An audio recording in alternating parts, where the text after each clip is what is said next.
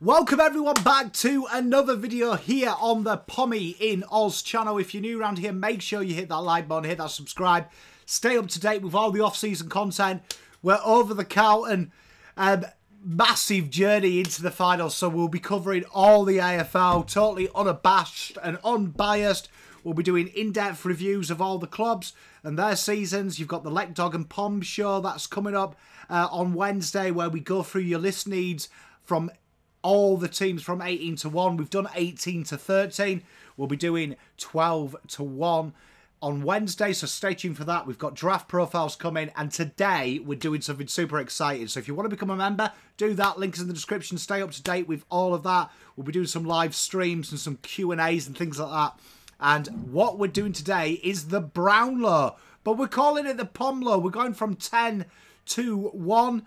And we'll get straight into it. In at 10th place, we have someone who has had a phenomenal year. And that is Mr. Tim Taranto. We have got him polling 3 votes in round 1. He polls incredibly well towards the middle as well, when they had that little surge, it must be said. But we've got him polling 3 in 11, 12 and 14 as well, with 25 votes. It was an up and down year, but that real middle part of the year was really solid for him, particularly round 7 to round 14. He really stood out for them. And in at 10th place, we've got Timmy T, who has probably been one of the few standouts for Mr. Richmond Tigers. In at 9, with 26 votes, Jordan Dawson, and I've got him polling 3 votes, 4 and 5. There was that fantastic 7 to 9 where he gets 8 out of 9 votes. Decent middle back end, that 2 and 3 votes. We've got him in 15 and 16, but really doing well to get into the top 10. And it just shows how strong the AFL is with talent, that we've got players represented here from outside of the 8. They're not all clustered around there. But John Dawson, absolute phenomenal. Rory Laird obviously polls really well as well. We've got him just outside the top 10. That'll be a wait and see. As you know, with players like that, you're going to have votes taken away from you. But then we go to 8. In at 8, and probably one of my favourite footballers. He polled 3 votes versus us in round 24, Tom Green at GWS. Got him polling 3 votes in round 21. A real good start, and he'll be there and thereabouts. There is a guy called Toby Green who has historically polled well in this. This will be a tough one, but genuinely when you look at this, players with contested numbers who are getting in and under, they do poll well. See Mr. Patrick Cripps, see Matt Pridis, probably one of the most unheralded Brownlow winners. And I think Tom Green is just an absolute exceptional footballer. Really stands out and does all that hard stuff. And I expect to see him in the top 10. Up next, in at 7, probably the best wide player in the league in Errol Goulden. We've got him polling 3, particularly a lot in the back half of the year when Sydney really came from nowhere. Round 16 starts that 3 parade, if you will. Round 18, 3 votes. Round 20, 3 votes. Round 3 for the last 2 games as well, with a grand total of 26. He has had a terrific year and really stood out. And he's a real eye-catching footballer as well, because he does a lot of them shifting side runs, a lot of them diagonal runs as well around stoppage and contests, which we know the umpires poll really well. They had a lot of credence onto that. And I reckon he will be a real good smoky for a top 5.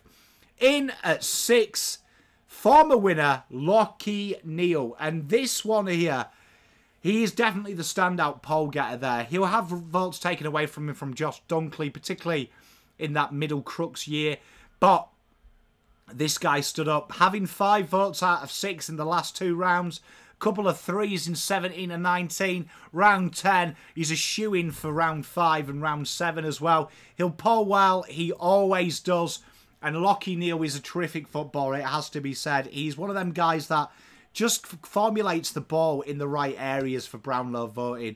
He'll always be there and thereabouts as long as he plays. He's one of them players that really does stand out.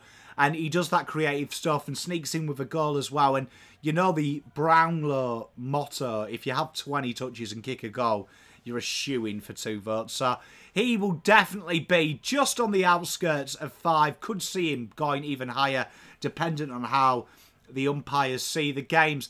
In at 5, probably many people's selections for this, Marcus Bontempelli, starting off terrific. And this is where the odds, I always think, are interesting, the first 12 rounds. Polling a staggering 15 in the first 12 rounds. He will have had 3, 3, 3, 3 from 3 to 6. Definitely there. Towards the end of the season, though, the doggies really did start to have some performances. Timmy English, Adam Treloar, Bailey Smith had them couple of games in the mid-year. Ugur Koken had them games. Caleb Daniell had a day out. Bailey Williams and Bailey Dale as well will help take votes off him. Very, very spread midfield, which shows just how good Marcus Bontempelli is. 32 in at number 5. In at 4, probably the most improved year before we get to the surprise Brownlow winner. But in at 4, Zach Butters, an absolute terrific footballer. When you look at Port, all the media focus on players like Connor Rozee, Zach Butters is a Brownlow magnet for votes. And we've got him polling the perfect 9 from round 8 to 10, round 23 to 20, round 21 to 23. He'll poll well. Round 5, he had a terrific game and he was a standout. From that round 5 point, he has been most consistently their best player. Connor Rozee will take votes off him, but I do think because of the contested brand and the way he plays the game, it'll definitely appeal to the AFL. And they'll definitely look at it and go, yeah, you know what? He is fantastic. He is a terrific footballer. In at number 3, what a footballer this guy is as well. What a footballer he is. Christian Petrarca. He is a guy that has come from nowhere. And he had such a strong, steady year as well. You look at it, a lot of 2 votes, a lot of 3s. Round 6, round 7 and round 9 he'll poll 3. Round 12, a lock for 3. He has had a real solid year. And he's one of these players that you really do look at and you're surprised. That round 7 game, he was insane, right? Do you know what I mean? 3 score assists and he took apart the first term. That is usually how it does, them standout ones, and it will be absolutely phenomenal. But he will definitely be inside that top 3 voting.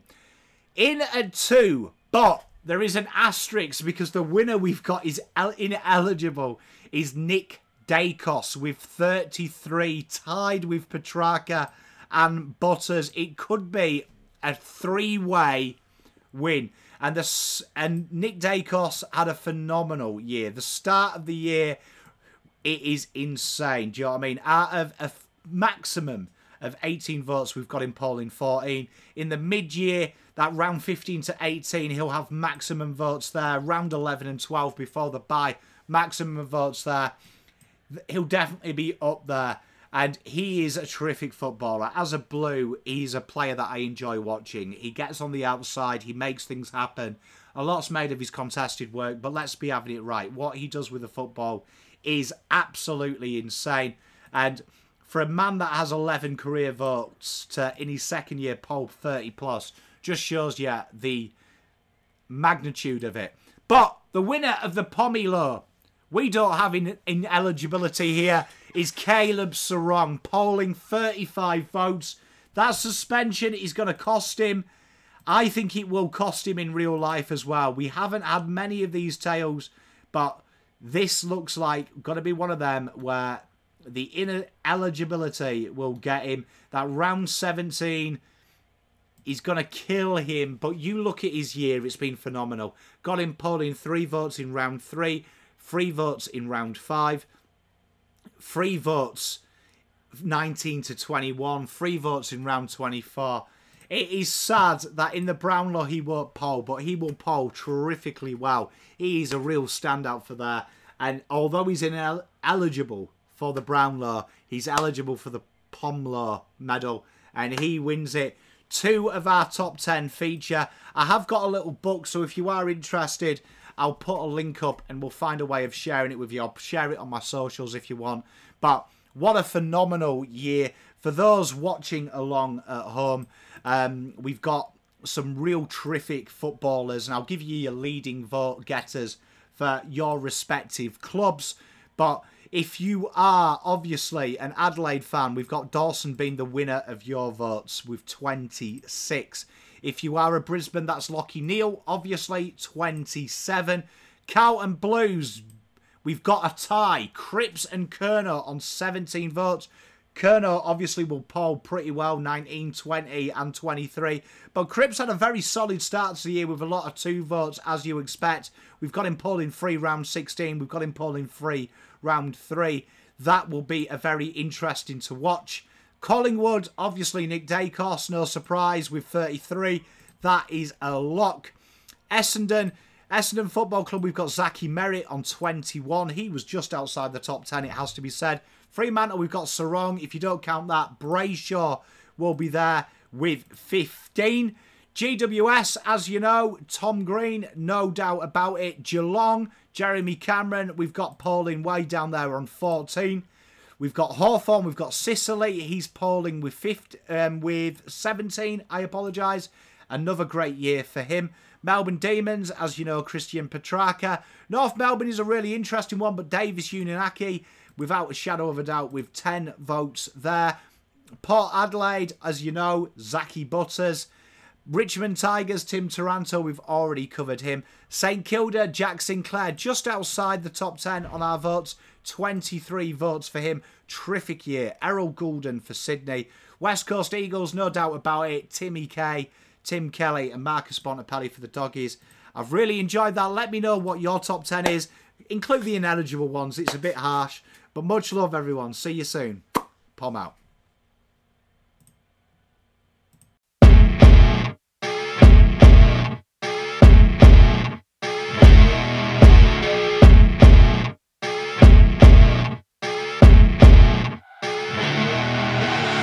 I see her rolling up, Uber black Cadillac, high heel boots and a sexy body full of tats. Baby's bad, oh baby's hella bad.